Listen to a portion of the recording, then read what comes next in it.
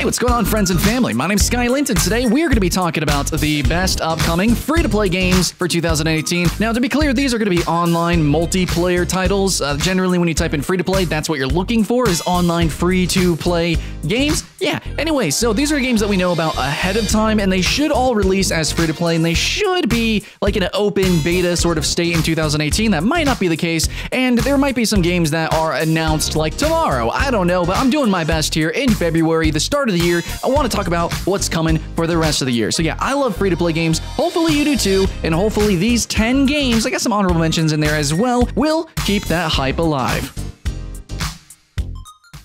Alright guys, starting off our list, we have a game called Blade Symphony. Now this was a balletic melee weapon fighting game. It's kind of hard to describe. It was a 3D fighter. I don't know exactly how I can form my adjectives or really just words, period, to describe the sensation of playing this game, but I can tell you it was super difficult. And it was also really niche, being a PC fighter. That's already more of a smaller audience, and then the way it played, totally different from anything else out there ever.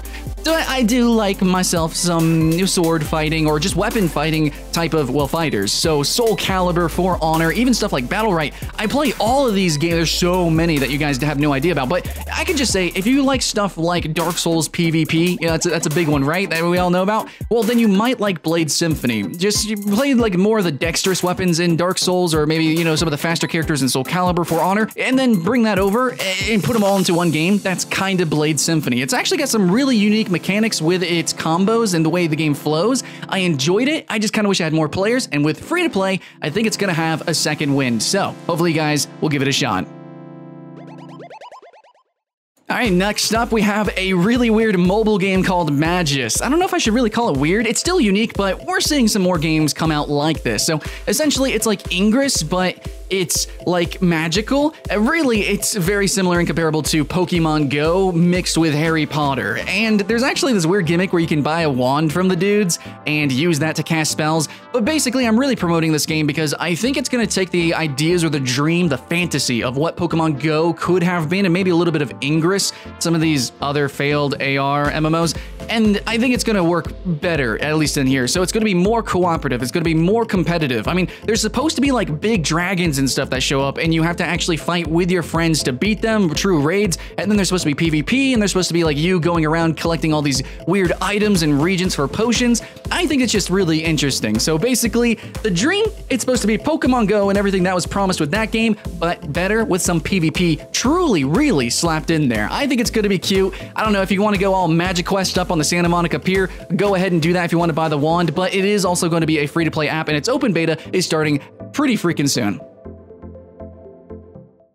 All right, moving on through the list here at number 8, we have Quake Champions. Now, this is a game that a lot of you guys already got into for free. If you were already in the beta and you downloaded it from the Bethesda launcher, then you should be able to play Quake as well for free. Now, a lot of us got a lot of Heroes and Champions for free. I don't know if that's going to be the case when the game launches, but it is going to launch as sort of a tiered free-to-play game, as in you can play for free, you get one champion for free. I don't know if you're going to get others, if you're going to be able to earn them through loot boxes or whatever later, but you can then buy individual champions later. So this is something kind of similar to Killer Instinct did this, a few other titles, but in the end, Quake Champions is a 1v1 focused game, so you can still just jump in and play with one champion. It is, I think, in my opinion, a fair monetization scheme. Of course, we have to wait and see when the game launches, yeah, you know, if you do unlock champions, how expensive they are, but at the moment, it's actually pretty freaking fair. So I can't wait to, you know, share this whenever it goes live, free to play. We can all jump in and have some fun. I mean, it's a harder game, don't get me wrong, but still, I think it's a lot of fun. And next up, we have a game that I'm kind of on the fence. Is this free to play? Like, can anybody give me a citation? Is Hunt Showdown actually free to play? Because I did a little bit of research, and all I got was basically like this game used to be known under a different name, and it was supposed to be free to play then, but it was also supposed to be kind of like a Left 4 Dead style game. Now it's actually a PvEVP, so player versus environment versus player battle royale game. which is weird. So it's teams of people fighting against each other, but they're also trying to kill monsters inside of the zone. I'm not sure how this is all going to work out, and I've heard that there's some issues with optimization. I don't know how far along this game is. It should be coming out this year. It might not though, but I think with the trend of Battle Royale games, we really need something to mix up, and there are some that are coming out that are ingenious, I think, but Hunt Showdown has me super excited because, dude, I love jungling in MOBAs. I love PvEVP, period, and put that into Battle Royale. Hell yes, dude. I am excited. All right, guys, halfway on our list, we have Bless Online. So I'm excited for this. I'm a little bit weary. I would put it way higher, but it had previous incarnations that were actually shut down because its combat just wasn't up to quality standards. But at the same time, I think that's a reason to kind of get excited for it too. I know it's kind of mixed bag there, but because the company does care about quality and they want the game to succeed and be something that really lasts for a while, they remade the game and they're now publishing it to the West. Hopefully it's not going to be pay to win. I know in a lot of ways it's not that original, and to me, I'm getting kind of vibes of like Final Fantasy 14 or 11. It seems Final Fantasy-ish, mixed in maybe with some World of Warcraft-y sort of element. It just doesn't seem too insane like the next on our list, but at the same time, I'm hoping it's going to be an incredibly solid MMO, and I think we all kind of want that. But yeah, as I said, next on the list, we have something that is really freaking out there, and that is AIR, or A-I-R, Ascent Infinite Realms. This is from the makers of Terra, as well as partnering with Black Desert Peoples. I can kind of see potentially some reused assets. I can see some reused ideas, but overall, overwhelmingly, I think this game is going in a original direction. Like, it's really focused on air, or that's the dream, right? Is that it is focused on those air battles. So I want to catch myself there. It might not be in the end. With steampunk atmosphere, there's been some other steampunk games, but you know, mechanically, will it deliver or not? Will it really focus on this really unique ideas, or is it just all, you know, kind of coloring it, you know, inside the lines, and it's just still the usual stuff? It just kind of looks a little bit different. I don't know. There's gonna probably be some optimization issues based on the trailers and based on my experience with both Black Desert and Terra. We will see in the end, but hey, at least it's attempting something a little bit different, and that's always good in such a drowned genre. Moving through this list, Conqueror's Blade, I think, is gonna slap you in the face. I think you haven't heard of this game. Hopefully you have, though. I think it's something to get excited about. It is somewhat similar to another game that I covered previously called Tiger Knight Empire War, and maybe you've played the game Kingdom Under Fire. It kind of should be something similar to that, but online, multiplayer. So Conqueror's Blade should focus on you as a general of sorts. I don't know if you've ever played a Warriors type of game, but you play as a bigger, larger, more intimidating character that you can also control an army. So it's like a real-time RTS in some ways, but it's still an action melee PvP game. There's gonna probably be, like, you know, throwing spears, bows, just like there is in Tiger Knight Empire War. But you know, the mix of combat, of action and RTS, and the blend of that is really special in these type of games. And these games tend to be so niche. And frankly, Tiger Knight has mixed reviews right now. Conqueror's Blade is coming out looking fresh. It looks really good graphically. As long as it runs good, you know, with the netcode, then this is going to knock some people's freaking socks off.